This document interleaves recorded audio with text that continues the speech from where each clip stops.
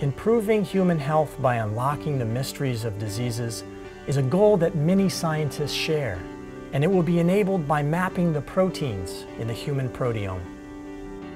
Advancements in proteomics analysis are offering people new hope for the development of more effective drugs and the promise of protein biomarkers for a more personalized approach to medicine. At the Swiss Federal Institute of Technology, known as ETH Zurich, in collaboration with the Institute for Systems Biology, scientists have achieved one of the most significant advancements in the proteomics field to date, generating mass spectrometry assays for each of the proteins that correspond to the 20,300 genes in the human genome. With the MRMAtlas project, we try to basically provide a resource to the scientific community so that we develop these assays once and for all, and then people can download these assays.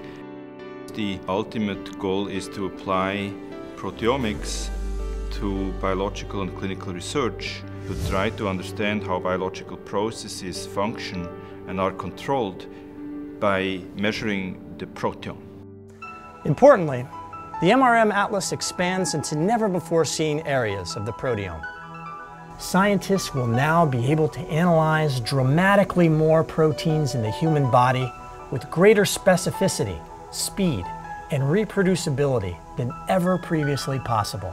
The completion of the MRMAtlas marks an important turning point in the field that is expected to affect biomedical research for years to come.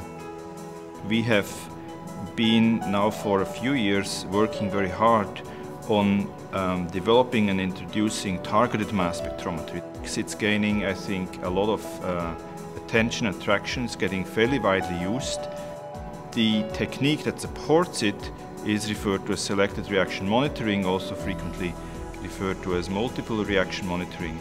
In contrast to immunoassays, we don't need to inject any animals, but we need to generate spectra in a mass spectrometer such as the QTRAP mass spectrometer.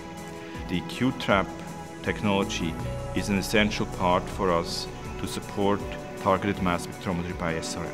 And the QTRAP instrument is the only instrument that can generate full fragment ion spectra in a very high throughput mode and high sensitivity, and as well as then use these spectra or the transitions derived from it to do SRM measurements.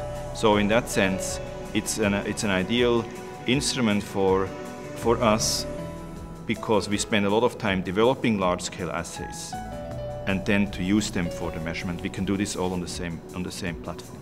AB SCIEX has consistently produced high-quality, innovative instrumentation, also chemical reagents that are useful in the context of proteomics, which is expanding and will be driven by new questions that can be asked. And AB SCIEX will be there to deliver the answers.